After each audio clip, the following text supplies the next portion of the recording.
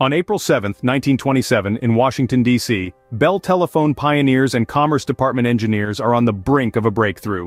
With a switch flick, the first long-distance television transmission starts, journeying 200 miles from D.C. to New York. Inventor Herbert Ives of Bell Laboratories and Frank Gray watch their creation come alive. Humans can now visually and audibly communicate across distances. This initiates a new communication era, breaking down distance barriers.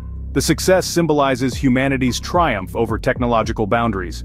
This occurrence shapes the television sector, setting the foundation for networks and programming. We honor the visionaries who envisioned a barrier-free communication world. So next time you turn on your TV or video call, remember the pioneering spirit behind it. It all began with that historic transmission from Washington, D.C. to New York City. If this story intrigues you, like and subscribe to continue this knowledge journey with us.